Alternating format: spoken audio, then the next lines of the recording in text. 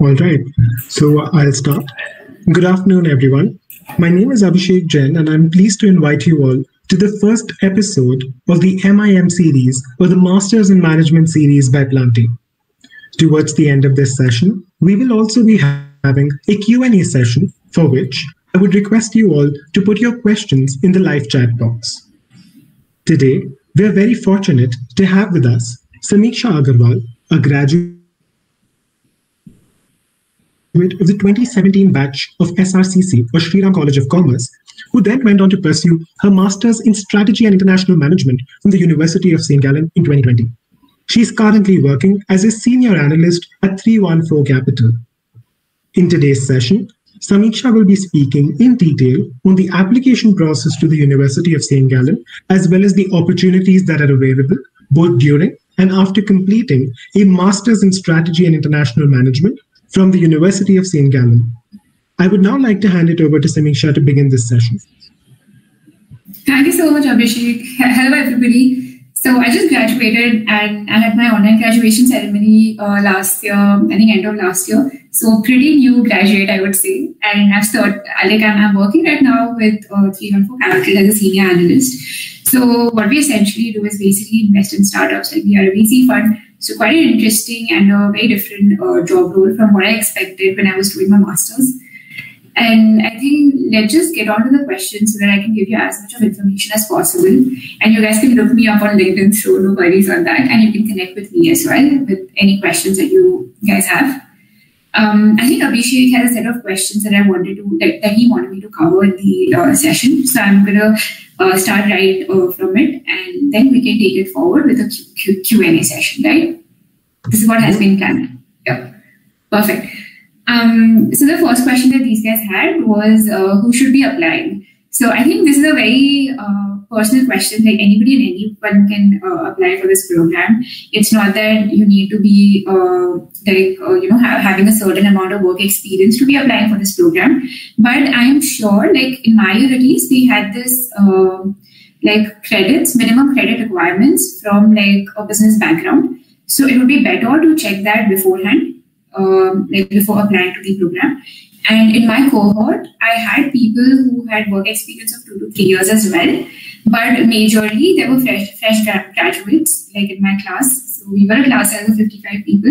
So I would say around 3/4 of them were fresh graduates and 1/4 had some prior work experience. So there is like a very mix of profiles when it comes to who all applies and who gets it. So we had 2 people from the science background as well, I remember. And apart from that, everybody was from the business background. So I would just suggest you guys to maybe look at the criteria and the requirements at on the university website and drop them clarification emails if you don't cover those minimum credit requirements. And just, clarify that out before applying to any program, because you don't want to reduce the chances of getting accepted, right? So, I personally, I went for my master's right after my undergrad, because I thought that, firstly, I wanted to work outside of India. So I took the plunge and I was like, okay, let's go for a master's. And this was pretty reputed outside and in India as well. So I thought this would be a pretty good bet.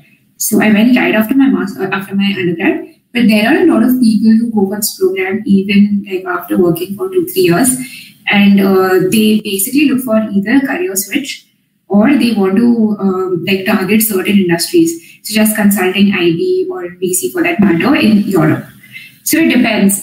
What is your end goal? If you have clarification on that, and if you are set on that, and you should research about what the alumni is doing right now. So if you find people, say you want to work in the PE industry, and if you find that there are a lot of alumni working in the PE space, then this is a good program for you, right? Because you get the opportunity to interact with them, network with them, and build a strong case for your application when applying to PEs in Europe.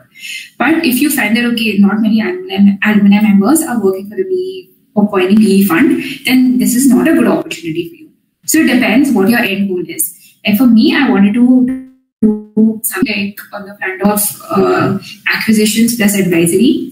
And this program was perfect for me because I could choose many integratives in M&A. And our program is essentially made for consulting people, right? So this was a perfect fit for me in that respect. And so I applied for the program, and yeah, I was fortunate enough to get through it, and it's been quite a good experience for sure. So going on to the next question, when to apply?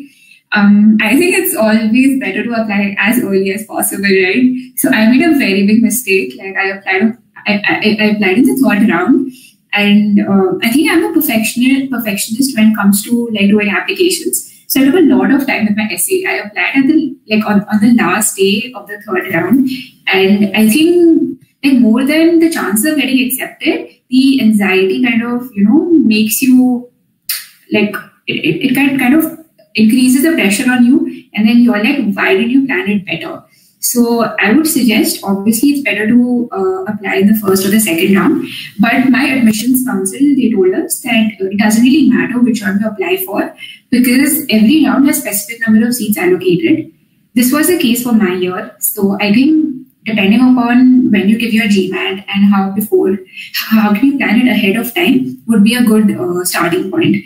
Let's start with your GMAT examination, and then go on to seeing the deadlines for the various universities and apply as early as possible. But I think this is a common myth that if you apply in the third or the fourth round, you won't get accepted. I have a sitting example, I got accepted, but obviously your chances are really like it gets slimmer. Because if, say, a particular nationality has been represented in the first two rounds, then in the third round, you getting accepted would be like the chances of you getting accepted would be lower, right? So it's better to apply early and plan early for your GMAT as well. Like I have heard a lot of people giving GMAT twice or thrice. So if you want that window to be open, please apply. Like please plan ahead of time. Because I sat for my GMAT in December, and then I applied for this program in February or March, I guess. Because I got my results, and then I did my application process, and by then I had missed the second deadline. So yeah, this is about when to apply. Then about how to apply, I think I shouldn't be spoon feeding you guys how to apply. It's quite easy, right? Just go onto the website, check the requirements, check the application process. As I mentioned before, plan ahead of time so that you guys are prepared for what is, what the deadlines are and what all you need to submit. So it's a pretty straightforward process. You go to the website, check the requirements, give your GMAT, plan your essay really well, because it can be like make it or break it kind of situation, your essay. Then you have the video interview. So kind of, read about what's happening in Europe, read about what's happening in India. So this is how you can plan ahead of time, and this is how you can apply. Quite straightforward, right? So not a big deal. No, there's no really technicalities involved in terms of how can you apply for this institution. Then your experience regarding the application process, I think I'll take it one step at a time. So you need your GMAT score, as I mentioned before. You guys need your transcripts from the university. You need your your certificates of all the extracurricular activities, positions and responsibilities that you have had. You need your SOPs from your professors back in college, and post that, this is basically all that you need to apply for the program. And then you have the essay requirement, which they say covers 10% of the entire application process. But I got a feedback after my my acceptance that my essay was the one sole thing that gave me the admission to the master's program, because they really liked it and nobody made the essay their motivation letter. So what happens at St.Gallen is that you get an abstract topic. Like for my year, I got the topic, how disruption is shaping the world. And I had to write on it, whether I'm for it or against it. And I had to basically deeply argue, okay, if I think that disruption is good for the world, then how is it the case? And if it's not, then obviously the other way around. So I took a lot of time to actually plan out my essays. I remember I had around 20 to 25 drafts of my essay, because I wanted to make it perfect. And I took a very different stance for it. I spoke about everything, starting, I'm actually a very big science fiction fan. So I spoke about different scientists, what Stephen Hawking thought about the world and how he changed his views. And that change of view in itself was disruptive for himself and for the world as well, right? So I went deep into those things. And then I even tried to understand, okay, when it comes to, people say that, you're being pulled to the earth, right, because of the force of gravity. But that's not the case. Like the mass around the earth pushes you down, right? So I spoke about those technical things as well, and how disruption is like that mass acting, and how it's causing changes in the world. So I spoke about Charles Darwin. I spoke about W.C. Rothschild, and people like him, people like them. And then I made it like a motivational letter, saying how the programs or how the courses in SIM, like strategy and international management, would be helping me to cause disruption in the world, firstly, and secondly, what are my plans in the future and how I plan to create a positive impact on the world. So I think just having those having very structured, knowing what to communicate in the essay and putting down the pointers first and then filling up the pointers was a good way to start with it. So yeah, like essay is one of the parts of the application process, and then the last part is the video interview, and that's around 30% weightage, they say. But then they don't really look for like the right answer. They're looking for people who are confident enough to speak out their mind, who are quick to address what problem is put in front of them, and who don't really get panicky when it comes to any question that they don't know about. So I'll just give you certain examples. There were a few guesstimates on how many medals do you think could Switzerland win in the Winter Olympics. So I don't do a guesstimate on that. They basically give you like a 30-minute window to think about it, and then the recording starts. So you have to speak for like 2 minutes or something, as much as I remember. So that is about the video interview. They're not looking for the correct answer at all. So don't get very surprised. Like, I don't know the answer. How should I address this particular question? They don't want, okay, if it's A, it should be A. You can be like, okay, it's B, C, D, E, and then you will come up to A. That's not a problem. They're looking for 2-3 things majorly. Firstly, your confidence. Secondly, how you structure the answer.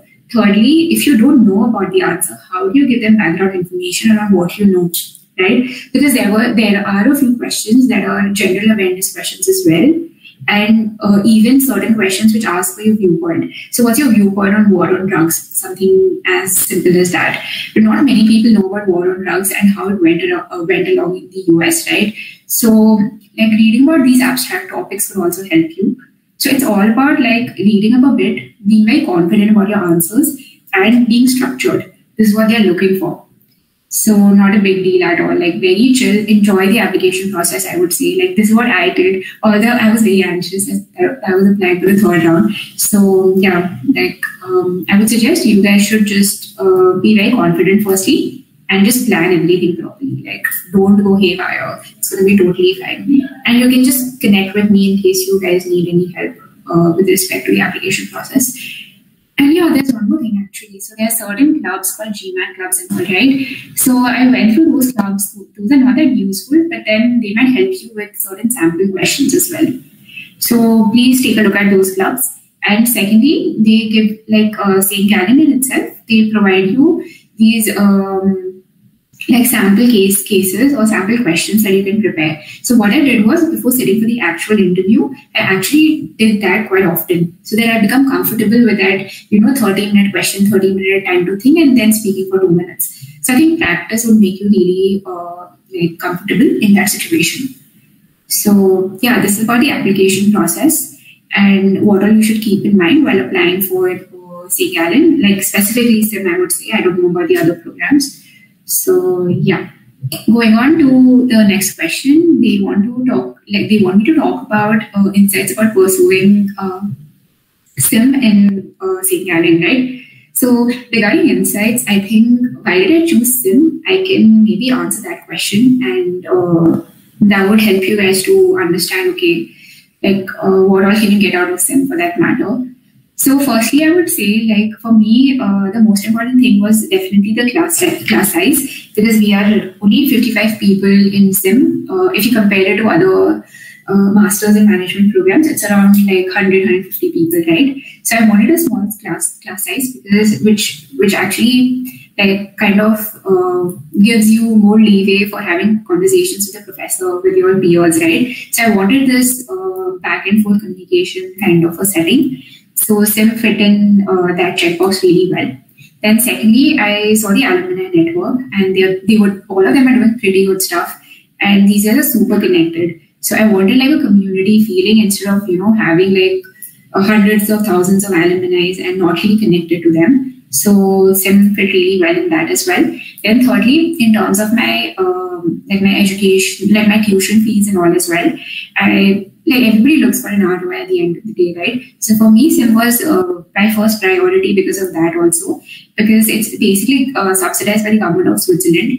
So you pay around, I think, 3,300 francs or something for one semester. So which is around 2 lakh something in INR, right, for one semester, which is very lower when compared to other universities. So this was the third point. Fourthly, definitely we look for reputation, right? I wouldn't say rank as such, but reputation. And SIM has been really highly, I would say, sought out program throughout Europe. And I thought that this would be a good enough start if I want to make a career in Europe. This program is the best one because everybody knows about it. Employers are looking for people who graduate from SIM. So yeah, this was the fourth point. And then the next point was about, how will they support me to get a job opportunity in Europe, which I figured is not prevalent in almost all the European universities. Because if you compare India with Europe, in India you have placement cells and you have campus placements and all, but in Europe that's not the case, because you have to do your own networking. You have various sessions that you can go to. You have to build your own network and kind of land an interview and then land a job. So yeah, these were a few points, and as I mentioned, how SIM fit perfectly well for me. And it could be the case for somebody like you guys as well, in case you guys are listening to this conversation. Now, regarding the next question, opportunities and skills acquired upon completion of Masters in Strategy and International Management degree. Yeah, so this is a pretty good question. So I would start with the opportunities part. In opportunities, we definitely had a lot of these career sessions, banking days, consulting days, where companies used to come up and used to give different workshop sessions and even certain case study competitions. So in terms of opportunities, we had a lot of these networking events. And from day one itself, I guess you had companies coming up. You had, we have a career counselor at SIM as well. So she basically sits with you in the beginning of the program. She kind of understands, okay, what is your aim through the program? What do you want to do? What areas are you interested in? What areas do you want to explore? And she formulates a plan along with you for you. It is a pretty good thing. And I found it really nice because it was very personal. Right now as well, I'm connected with my career counselor. And she keeps on telling me, okay, what's happening in the European market and, when will things open up? Because of COVID, everything is pretty slow right now in Europe as well. So yeah, in terms of opportunities, there are a lot of areas that you can work around. And I'll be speaking briefly later on how can you be better prepared for SIM. Because a lot of the things that I learned throughout the program, if somebody would have come and told me before, I would have been better at it. So that I'll come down later on. In terms of skills acquired upon completion, I would say that the most important skill that I acquired would be my confidence in putting forward my ideas. So I was basically interning with Ernst & Young in M&A advisory in Zurich. So everybody was pretty new for me, right? And they were quite senior as well. But I wasn't hesitant on putting forward my ideas. And these guys, they were pretty impressed with the quality of both my presentation and the content that I was putting forward. So I think everything that I could give to my internship was because of SIM and SRCC for sure. So I think, yeah, a lot of confidence I gained firstly. Then secondly, I knew how to adapt to German people. I knew how to adapt to Italians because everybody works differently and there are a lot of cultural differences. Trust me on this. Because people in Spain, they're very lazy, but at the same time, they're super maybe, you'll be very comfortable when you talk to them. But Germans, at the same time, they're very structured, very, work-driven and not talking about anything else. And Italians have both the attributes in them. So kind of understanding how different cultures function was a very good skill that I gained. And I think that was because there were not many Indians in that program as well, because only 55 people, right? So 20 nationalities were represented in my year. So you could imagine, there were a few people from a lot of nationalities. So it was a good thing, I guess. Then thirdly, I was very much I'm really good at teamwork and team-based activities because that is what we essentially did throughout our program. Like there was a time when I think I had around 15 to 20 groups on WhatsApp because of that sole reason, because we are just doing team-based work. And it helps you because firstly, you understand, okay, how can you react to people putting their concerns forward? And secondly, how can you maybe aid in the entire process of, coming up with the output at the end? Because a lot of the times what happens in these team activities is that you digress a lot and then you forget, okay, what were we actually doing, right? So those are the kind of skills that you gain out of doing team-based activities. Then fourthly, I would say everything was very practical oriented, right? And so because our professors were also board members in different companies. So that really gave me the edge of, knowing what happens in reality as well. So if we are studying a concept in, say, strategic management, so just knowing how Nokia failed at it would be a good enough starting point, right? To understand, okay, this is how businesses actually apply the concepts. And I think that was a great, like a very good thing for me. Like basically how I landed on my internship at Ernst & Young in Zurich was also because of case study competition. And there I spoke about how one M&A framework actually worked in real life, and I applied it in the case study competition. And that in itself showed them, okay, this is what we generally do, like back in EY as well. How does this girl know about it? So, then they called me to the office, then I had my interview rounds, and then they basically gave me the offer, and I was interning with them. So I think the fourth point where I talked about practical orientation with all the theories that we had is a very, very essential point. Then the fifth skill would be trying to adapt yourself to situations which are unprecedented. So we have something called imagination challenge, and I think that was the best part of the program because I worked with refugees in Greece for it was basically for 2 semesters, but I went there for 2 weeks, and I was in a small island called Leros in Greece, and there were a lot of things that we couldn't plan ahead of time because the refugees basically there, you never know, there might be 100 of them today, but tomorrow they might just migrate to some other place. So planning ahead of time wasn't really an option for us. So there were so many unprecedented situations happening, like our photographer canceled at the end moment. We were working for this cookbook along with UNDP. So we couldn't really, get the professional photographer, but I had my DSLR. So I took up that role. So stuff like that happening, So yeah, tackling unprecedented situations is the fifth point. Then I think I'm missing out on something. Yeah, like you guys can imagine, there's so many skills that you can acquire through SIM. So there's a never-ending list. If I remember something, I'm going to speak in the middle of the Q&A that we have. Going on to the next question, busting common myths. I think, Abhishek, you should pitch in and you can tell me what are the common myths which are associated with SIM. Because I don't really, I could bust them if you tell me what are the common myths. Yeah, sure. So I'm going to be very honest. I don't know too many of them myself since I'm not from a management background. But I think the one thing that I do have from the top of my head is how exactly do you compare this degree to an MBA? And also, is it correct for a student to think that after, let's say, I complete a bachelor's in management or commerce, my first preference has to be an MBA, and all of these, let's say, an MIM or an SIM, are all just, let's say, secondary options? So basically, here it depends upon 2-3 things. If you want to do an MBA in India, then I think a lot of my seniors also told me this. It's better to apply for an MBA right after you graduate from your undergrad university. And there are 2-3 points involved in this because MBA in the US and in India is quite distinct, right? In the US, you need 4-5 years of work experience. But in India, that's not the case. So in IIMs and all, once you apply for any placement opportunities, like in your first or the second year, you are treated equally to a person who might have had work experience of 2 to 3 years, and you apply for the same role.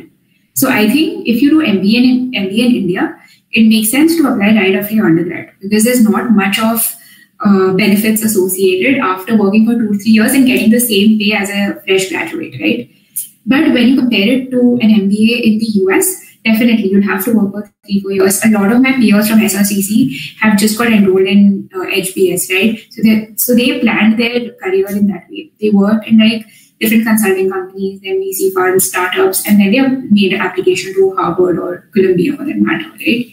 So yeah, that's about MBAs. About MIM, I would say I specifically like strategy and international management because it wasn't really MIM as such, because there were a lot of other aspects to it which weren't there in the other programs. And I thought this was a good enough bet for me because firstly I wanted to work in an institution where I'm not doing the back-end work. So where I'm not really, helping people with, say, putting down certain things in a PPT or something like that. Like I wanted to use my own mind. And the companies that were coming up in my college, they were primarily for the first part that I told, right? Or like doing the very back-endy roles. So that is why I thought that MIM is a good enough start for me. And I went for SIM. And I talked to a lot of people who were from non-EU, who were from non-EU countries in SIM. And I had to understand, okay, what are the job prospects there? Because that was my aim, right? So everybody, this is a myth. So people say that getting like a job in Europe is quite tough, but it's not that tough if you put your mind into it. So with me, what happened, I'll tell you about my story. So in my second semester, I was attending a lot of sessions. It's obviously very difficult in terms of networking and building that, reputation amongst that industry that you are looking for a job being a non-EU person. But like what worked out for me was I went for the case study competition. I was in the winning team. They called me to the office, took my interview, and then they gave me the offer. And then a month during my internship, they gave me a full-time offer as well. So they were ready to do my work visa as well. And then they applied for my work visa. And that process in itself is very huge. So in Switzerland, what happens is that you have to open like that profile that you're opening for the non-EU person for like 2 months on all the European portals possible. Take interviews of people, reject people, and then build a business case for that non-EU candidate. That, okay, I want this candidate because I couldn't find anybody in the EU region. And then you have to put forward, okay, how does the education, trial work experience help with it? So yeah, they did my application in the month of January, and then by February or March, I was supposed to get my result for it. But since COVID happened, the Swiss government rescinded all applications. So they were not accepting applications, and they were like, we won't be reviewing those applications as well. So yeah, it was bad timing for me, but that doesn't mean it's impossible, right? It's still possible. Like I interviewed with the German partners as well. They liked me, and then they wanted to give me an offer, but they couldn't, just because of COVID. So it's not a very big deal that, you won't be able to get a job. But I would suggest one thing, like from my learnings, I was very much hell-bent on getting a job in Switzerland, which was a bad decision on my end. Like I should have kept geographies open. Like it's easier to get a job in Germany. It's easier to get a job in Netherlands if you do masters from there. So I would suggest people who want to do SIM, they can maybe do a double masters in Netherlands, maybe with Rotterdam or something, and then apply to Netherlands because it's way easier to get a visa there. But in Switzerland, it's very tough, people. Like if you have that in mind, it's going to be like a lot of hard work, a lot of rejections for that matter. And in London as well, I guess there's a new policy the government has taken out, right? You can stay back for 2 years. So that's a good enough opportunity as well. So I think what you guys should do is maybe not be hell-bent on SIM, but think about, okay, what's your end goal?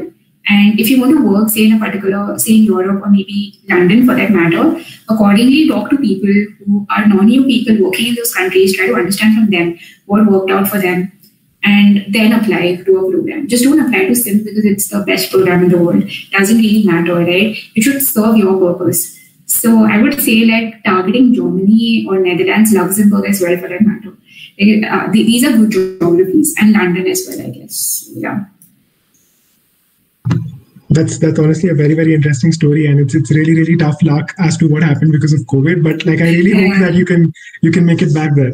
But yeah, that's a very interesting. That's a very, very interesting outlook to that. I think the last myth, or rather I should say question that I have with respect to this point is that most of the time when an Indian student, or let's say somebody studying in India, is applying for a master's program anywhere outside the India, there's always this presumption that, I need to do something after my undergrad degree to get some kind of work experience before I go outside, simply because I might not be able to create the best profile for getting selected or shortlisted. So any comments on that? I think that's not the case. There are two sides to the story, okay? Firstly, about applying to a master's program, right? So master's is meant for fresh graduates or for people with 1 to 2 years of work experience. So applying to an MBA is different, but MIM, I guess you don't really need any work experience for that.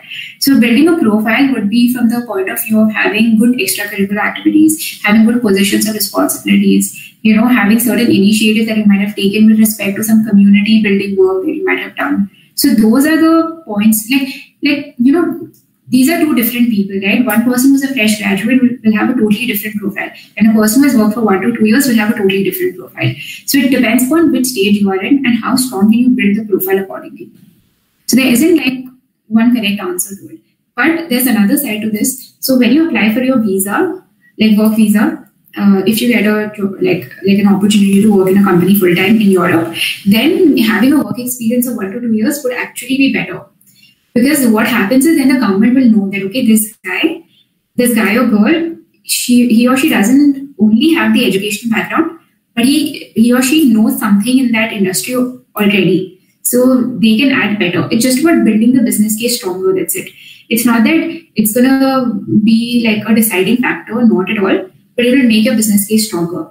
So I would suggest, work for 1 or 2 years if you are really hell-bent on getting a job there. Yeah.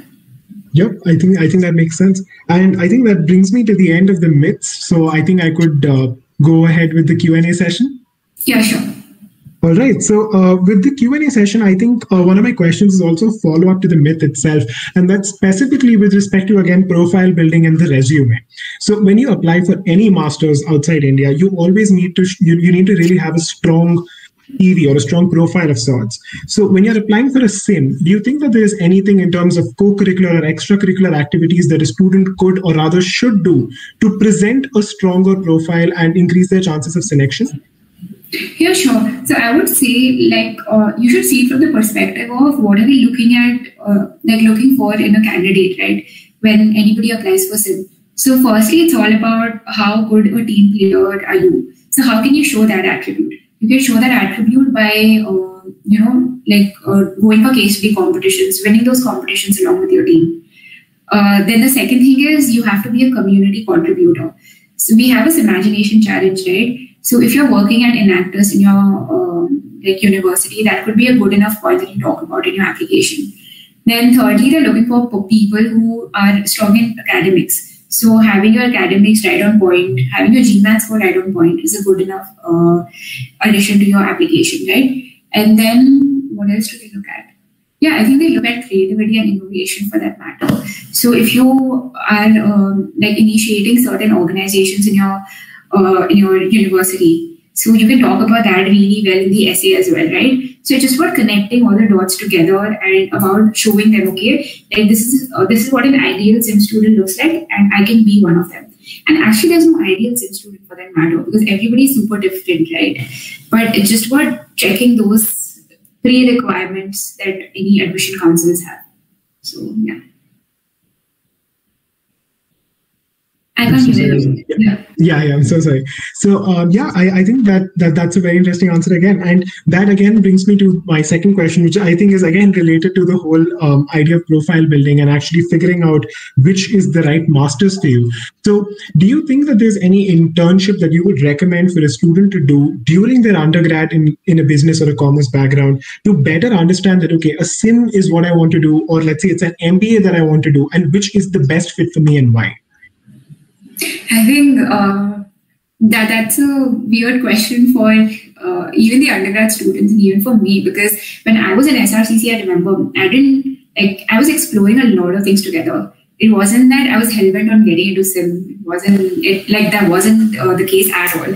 I want to be very truthful about it. Like I gave my IPCC, I finished all the 2 levels, and then I gave up on CA, even though I had the second thing covered, right? And I was like, no, CA is not meant for me. And then I sat for my CAT as well. And I remember CAT was happening along with my university examinations. And it didn't go that well for me. I scored, I think, mid-90s or something, which wasn't good enough. And then I sat for my GMAT. And initially, even after giving my GMAT, I was like, okay, I'm going to target LBS or something like that. And then my mind completely changed. I'm like, no, I'm not going to go for those cliched universities. I need to think, okay, what is my aim, firstly? And secondly, research as much as possible. Why do listen to people? Formulate your own opinions, right? So I researched a lot. I came like I came across Sim and I talked to a few people. I absolutely loved it. I'm like, this is what I wanted to do. And I still remember, like, they had this pre-formatted resume for us, okay? Oh, guys, actually, there's a pre-formatted resume, remember that? Because it was around 12 o'clock in the morning in India, and I was supposed to submit my application. And I had a resume which we used in SRCC, okay? So I thought I'm going to submit that. I, like an idiot, I didn't read the fact that they have a pre-formatted resume. So at 12 o'clock in the morning, on the day of the application deadline, I'm changing my resume. I send it to my counselor. I'm like doing back and forth with him. And then I was like, okay, time difference here, 3.5, 4 hours. So let's just utilize that time difference. And within 3 hours, I did my resume and last minute I pressed the send button. So yeah, this is about being unprepared. So guys, be prepared whenever you do applications. So coming back to the question on, what was the question actually? So my question is specifically about, let's say, types of internships. Exactly, yeah. So I would suggest in terms of internships, like I didn't do a lot of internships, to be frank, because I wasn't really aware of what I want to do. And a lot of my peers as well, like my friends, they did 1 or 2 internships. Like I did an internship with a startup, I remember, Quick Drop. And my friends basically did cliche internships at EY or, KPMG and stuff. So yeah, like I would suggest if you can, there's a very good program by McKinsey, I remember, on the community aspect. So doing internships like those would be a good addition to your resume. Like BCG also has those kind of internships, especially for the undergrad students. So explore those different options instead of going for the cliched ones. Work for a startup, maybe, get a feeling of how entrepreneurs function. Maybe you get that spark in you and you don't really go for your master's and you open your own company. So it's just about exploring, like don't really think that, okay, I want to go into SIM. So let me do a internship in consulting. Nobody will give you an internship in consulting when you are in your undergrad. So it's just about prioritizing, okay, do I want to explore right now or do I just want to build my resume? I think exploring is a good option. And that will help you build your resume because you'll be more interested in what you're doing. Yep. I think that answers my question. And I think this is probably my last question with respect to the application process. So could you tell us a little bit about the very, very interesting video round, which is also, from what I understand, one of the core bases on which you are actually selected finally. So could you talk a little bit about what exactly happens in that round and how you could best prepare yourself for it? Yeah, sure. So with the video round, I don't think it's a very, it's the most important part of the application process. I wouldn't say that because it depends on how you perform across the 3 things that they want, right? The application, which includes the GMAT score, then the video interview and the essay. So for me, they told the essay was the breakthrough, but not the video interview. So it depends on how much thought you put into all the 3 pieces instead of just focusing on the video interview. And the video interview, to be very frank, is not a big deal, guys. It's really simple. So what happens is there's a pre-recorded question list. So the first question starts, it continues for 10 to 15 seconds. And then they give you 30 seconds to think about the question, your answer. And then you speak for 1 minute, 1.5 minutes, maybe 2 minutes tops. So questions can vary from opinion-based questions to guesstimates to even, your what's happening around the world, across geographies for that matter. So how can you best prepare for it would be, I think there are 3 to 4 things that you can do. Firstly, start reading about what's happening in Europe. That's a very important thing. You should know, during my application process, Brexit was happening. So I read a lot about that. Then secondly, practice a few guesstimates with your friends. I think for consulting interviews, anyway, we do this kind of preparation in our undergrad university, right? So do it for the college applications as well. And then thirdly, it's all about practice, right? So they give you a week's worth of time, between the time when they send the link and when you have to submit it. So I would suggest take that time, practice as much as possible through the sample questions that they have, because you have to be comfortable with that timing difference that's there, right? And comfortable speaking to a camera as well. And now I guess people are quite comfortable because of COVID, but then also just practice, right? So this would be it. And the fourth thing would be talking to people. If in case you have found anybody who was admitted in the previous rounds, talk to them. What kind of questions did they have? Because a lot of these times the question bank is similar. So for me, what happened I read a few on the GMAT Club, and I got the same question, like one question was same. So just that familiarity kind of increases your confidence, right? So yeah, these are the 4 ways in which you can prepare. Now, what are they looking for through the video interview would be firstly structure in your answers. How do you think in 30 seconds and structure your thoughts and present the thoughts properly? Secondly, your confidence. Even if you don't know about the answer, how are you putting forward your thoughts? Like how are you, maybe even if you're digressing, how are you digressing confidently? You know, like that would be important. And then the third thing I would say is like not being panicky and not being, you know, I don't know this shit, man, and showing it on your face. Like you should be very composed, and you know, even if you don't know something, don't show it on your face, because these guys don't know that you don't know about it, right? And the question can be interpreted in a lot of different ways. Since a person is not sitting and communicating with you, it's actually a very plus point, because you can interpret the question as and how you want it to be answered, you know. So yeah, these are the few things I would suggest. Yep, those are some wonderful tips. So thanks for that. And with that, I come to the last question for today's Q&A session. So this is actually with respect to the GMAT exam. So could you talk to us a little bit about when a student should start preparing for this, and also if there was any kind of coaching or any kind of external help that you took for it, and if you found that to be necessary?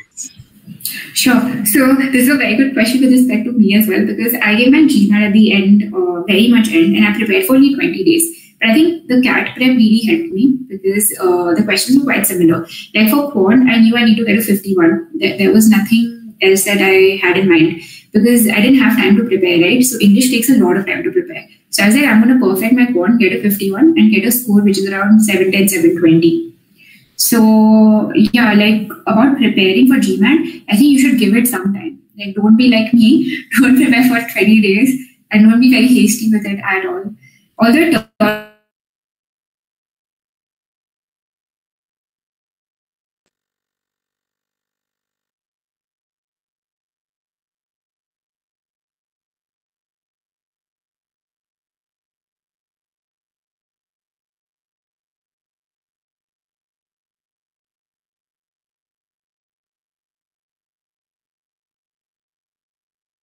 I didn't really like the GMAT coaching was very short lived, I would say. It wasn't like for a long period of time as such, right? So yeah, they helped me with my coaching plus my application process. But when it comes to like coaching for GMAT, I think you should take it, because if that is what you want to do, why not just put in all your effort, right, and not leave any stone unturned? Because you shouldn't have the guilt in you later on, or maybe the stress in you that, you know, shit man, I should have just taken the coaching, I could have scored better. So it's just about, you know, what you view is more important for you. If GMAT is the thing for you, take coaching, prepare for it, give 2 months time to it, and don't be very hasty with it, I would suggest. So yeah. And like my CAT coaching, I still remember I did this, I practiced a lot in quants for my CAT as well. And I kind of, you know, remembered answers at the end of my preparation phase. So when I was giving my GMAT, the last question that came in quant for GMAT, I already knew the answer because I did it in CAT. So it was so quick for me. That is why I got a 51 in quant. So it's all about practice in GMAT as well. Just practice, practice, practice. And English is it's more, I would say it's tougher than quant when it comes to GMAT. So practice English more and be very dedicated. It can get boring sometimes, but yeah, just do it. All right. And yeah, I think that brings us to the end of both the Q&A session and also the session. So thanks a lot for joining us, Samiksha. And I would just like to take this opportunity on behalf of Team Plant to thank you for this wonderful session. And I hope that it is useful for students in the future who watch this video and then apply accordingly. Yeah, sure. And just an end note. So in case anybody wants to connect with me and want to know more about SIM or have certain specific questions that the team hasn't covered, to connect with me over LinkedIn, and I'll share my LinkedIn profile with Abhishek as well. You can just, you know, circulate it if it's needed. And yeah, I'm more than ready to help you guys, because it was kind of the same for me when I was applying, right, to SIM. So don't worry, it's going to be totally fine. And it's an amazing experience. Like those 55 people are still my family. So they're like super good people. And I remember just one more thing. I think you have to work very hard in SIM, okay? Like don't think that you can party and you can that you can just clear all the exams. Because in sim, I still remember first semester we were getting mails from admin saying that guys sleep. We never used to sleep, like 4 o'clock until morning we are working, and then we went for a 7 a.m., 8 a.m. class. So we got a mail from admin saying we don't want like McKinsey level analysis or presentations. Guys sleep. Like this was the mail, and they were like none of the sim batches we had to send across such emails. So yeah, you can imagine like a lot of hard work definitely, and people are amazing. Like they have that push in them, that I want to do the best. And that kind of competition actually reinforces you to work harder, right?